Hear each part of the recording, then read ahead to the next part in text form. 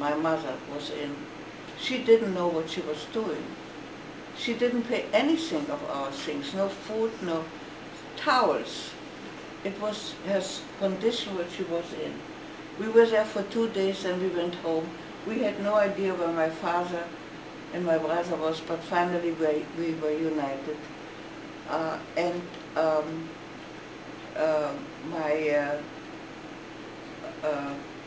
that's where we started the transport. That was November 9, 1938. The people were transported to the concentration camps. The people who rented our apartment, the father was taken. They didn't come for us. And then the war broke out. No, I was this is personal. They had kinder transport, children's transport. They went to Australia and England. And I was supposed to go to Australia in June 15, 1938. My suitcase was packed and I was supposed to leave, but I got sick. Now as I grew up and I was married to a psychiatrist, I was a social worker, and we had talked about it, that we think that I was not sick. I said that I couldn't walk, my feet hurt me. I was afraid to leave. It was postponed for the transport went off, but the next kinder transport was planned for September 15, 1938. You know, as it got worse and worse in Germany, and of course then the war broke out, and I never went to Australia, which I was very glad that I was with my parents, and I didn't want to be separated from my parents.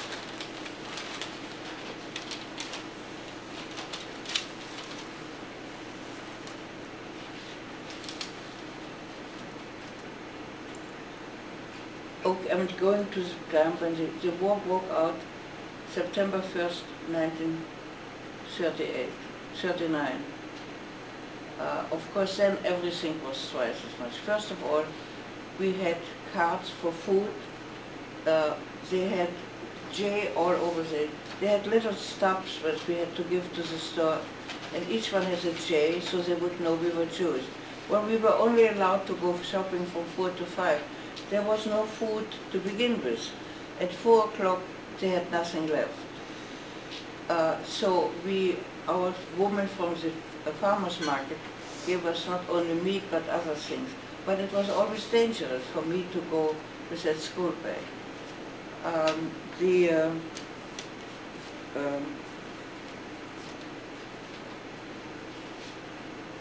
So we had air raids every night when the war broke out.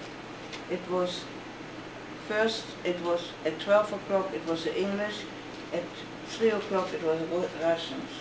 We lived right next to a factory where they made the uniforms for the soldiers. And when we had an air raid, we had to go an air raid that was for the Jews. I mean, it was, if there would have been not a bomb, but just a dime fell in, it would have collapsed, because it was really, we were better off in our apartment. But we had to go because they came in and checked whether we were there. Well, one night, there was a factory 3 houses away from us who made uniforms for the soldiers. And one night, a bomb fell into that, it was thrown into that. What happened was that at first they always threw light bombs, and then after that came the bomb, and it went all into a thing. Well, we were kind of, it was they call in German, vicious joy, Schadenfreude, that actually is because there was this, you know. And from then on, it got worse and worse. I mean, people were constantly sent to the concentration camps. And you know, what I said before about the demonstrations in the other place, we had moved to a different place.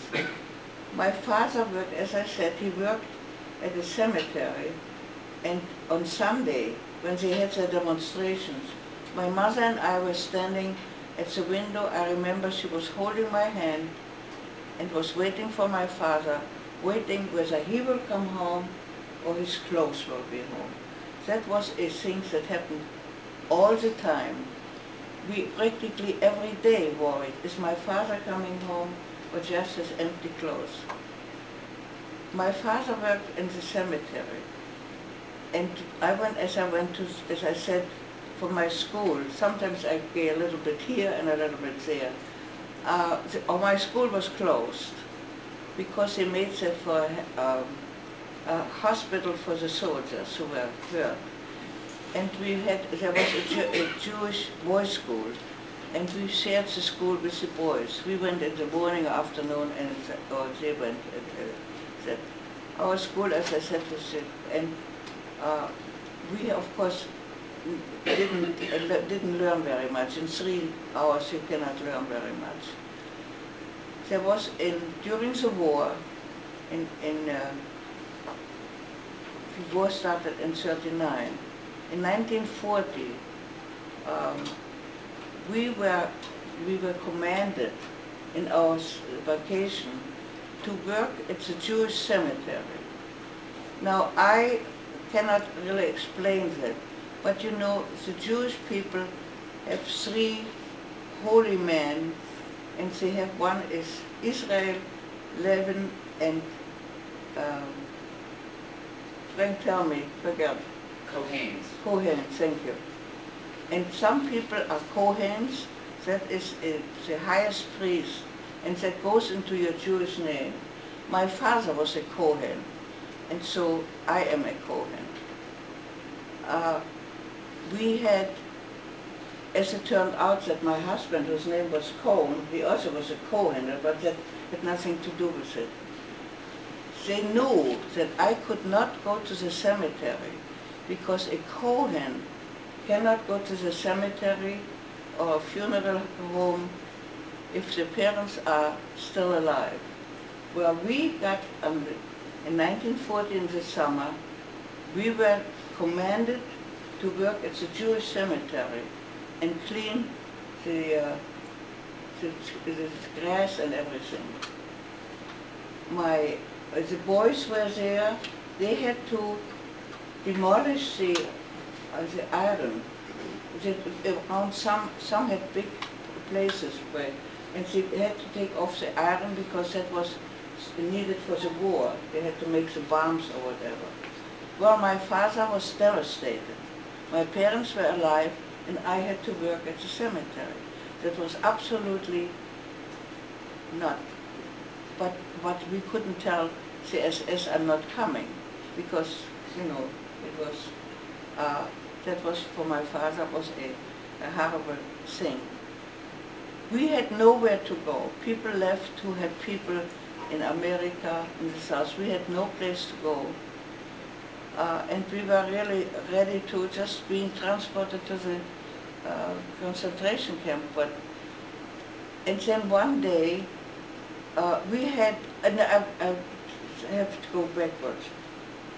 In November 1938, when they did the first sending people to the concentration camp, the thing was that you had the rich Jews, and they had to make a promise that they will give all their money to Adolf Hitler in 5 times, in 5. I had this uncle where we were, and I had another uncle who was extremely wealthy, and people have said to him that he should give some money to my father so that he saves some money. But they were so trained in Germany, Achtung, you do that what is being told. And they had to give all their money to Adolf Hitler in 5 things.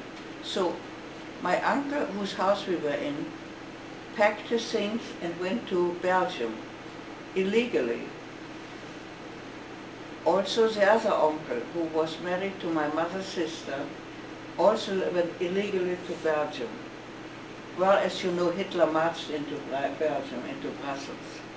And the 2 men were put there again in the concentration camp. my uncle, the one whose house we stayed in, he had no wife. He was put in a concentration camp in Gurs. I think it's Portugal. He was there and he escaped from it and went over the Pyrenees by foot to Portugal, to Lisbon. And there was somebody from the Jewish committee in America. And he was there and he said, if you want to have your family come to the Dominican Republic and have a farm, then we will give you the visa and you can get your family over. Well, it was getting very bad in Germany. I mean, really, you know, we couldn't go anywhere. We had nothing practically to eat. And of course, my uncle wrote to us. We didn't know where he was, and my father, of course, said, yeah, of course we are going. We had no idea where the Dominican Republic was in 1940. I mean, now everybody goes there. But we had no idea, and I remember people said to my father, where are you going? You don't know where that is. And my father said, I don't know where it is. I would go to the moon. He didn't know that someday we'll go there, not me. But he didn't care where it was. It was out of Germany. So we did all the papers. The thing was that my father had before TB, and we had to have an X-ray that had to be clear to leave Germany and to go. Well, it so happened that they did an X-ray, was all right, it was clear. One day we had to go to the consulate of the Dominican Republic. No, that was, yeah. But the Germans were there to be sure that what we Jews did was okay. And two SS men, again we said the German shepherds. I have trouble with dogs. Came and took my brother away. Just come with us, and we were sure we'll never see him again. But they kept him for about 2 or 3 hours. He had to move furniture for them. And we had to wait for them, not knowing whether he came back alive or anything. Well, we got all the papers, and we went to the Dominican Republic. I have to go, but you know, that was, I don't know if you know that, the only country that accepted the Jews. In 1938, 39 nations met in Avignon to find a solution where the Jews could come. As a matter of fact, it was suggested to Roosevelt that they could buy some land in Alaska, and Roosevelt said no. 39 nations was there, and the only nations who said, I will take 100,000 Jews, that was the Dominican Republic. The leader of the Dominican Republic was a dictator who in 1933 killed 300,000 Haitians because they were black. He had it with the blacks and Adolf Hitler with the Jews. Well, that was, we didn't know it at the time, but that was when my uncle was able to send us the visas. Unfortunately, only 1,000 people came because Adolf Hitler didn't let the people out. So we got all the papers, and but now the thing was that every day Jews were transported to concentration camps. And they also had another thing, that between 18 and 45, people could not leave because they were sent to the working camps. But my brother and I were under 18 and my parents over 45. But the day before we left Germany, it was raised. It was from 45 to 60. Now my parents were, but we left. But if we had left one day later, my parents could not have left because they were under 65. So it is just, to me, I hope I can bring this feeling over to you. What we went through and what every minute of the day or night was pure torture and pure, I mean, I feel it, but I hope I can bring this to you, what it went. We went with the last train out of Germany. My father's family, his sister and her family, said goodbye to us. It was very dramatic, because they were sure they will never see each other again. We left Berlin on a Sunday night. It was horrible.